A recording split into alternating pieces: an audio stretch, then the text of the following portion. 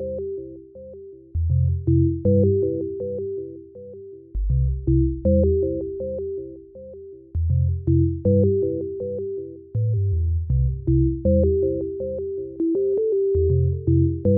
next two selections are for handbells and harp. You would think that's a very unique combination, and it is. There's not a lot of music for handbells and harp out there, but they do sound quite beautiful together. This is a Celtic harp. It is originated from the UK, from Ireland, Wales, Scotland. That's where they first were made.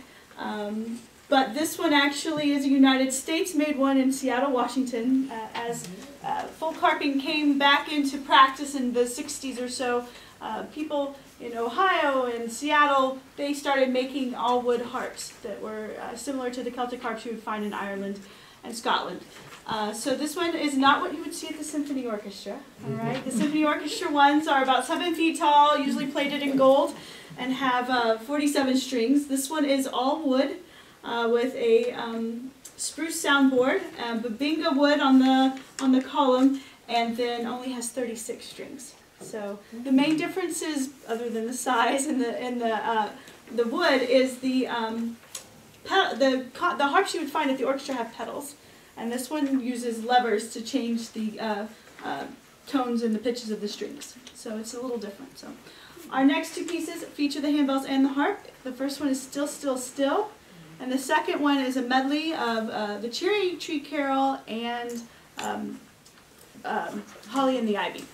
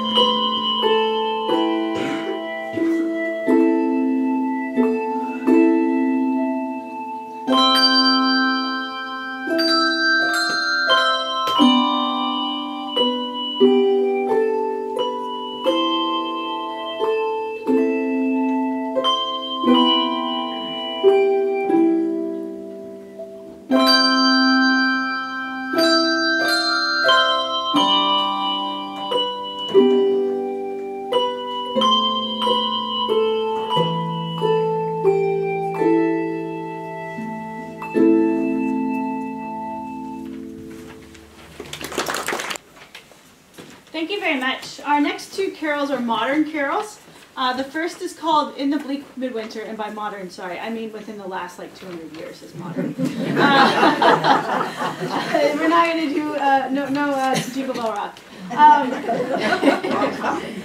So So the first one is going to be a harp solo in the Bleak Midwinter, which is by English composer Gustav Holst, who used a poem of Christina Rossetti. A beautiful poem. So if you have a chance, we're in a library, so please look it up afterwards.